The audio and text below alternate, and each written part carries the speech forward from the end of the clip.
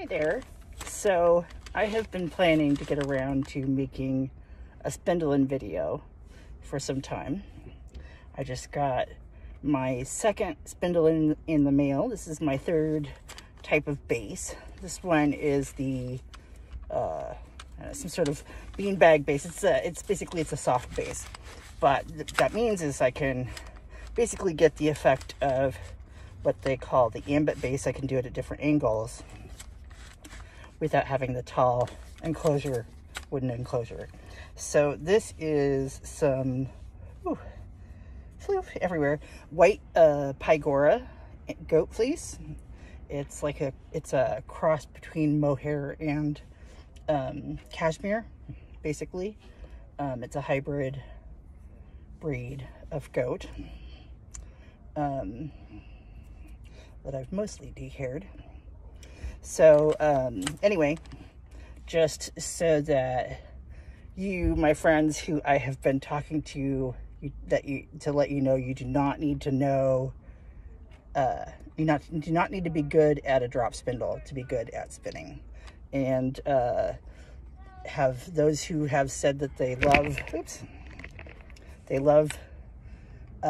to watch me drop spin.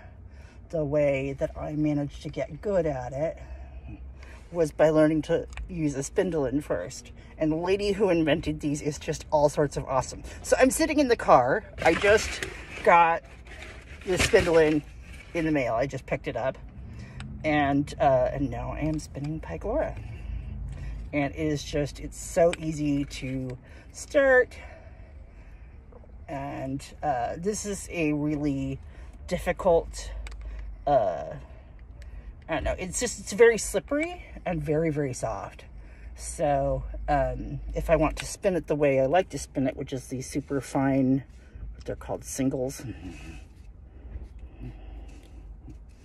See here, if you can see it. Super, super soft.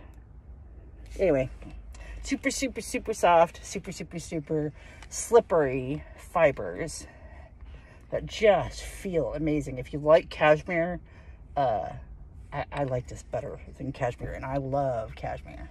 It's like the best of a cashmere silk blend. Anyway, so this is the Spindolyn.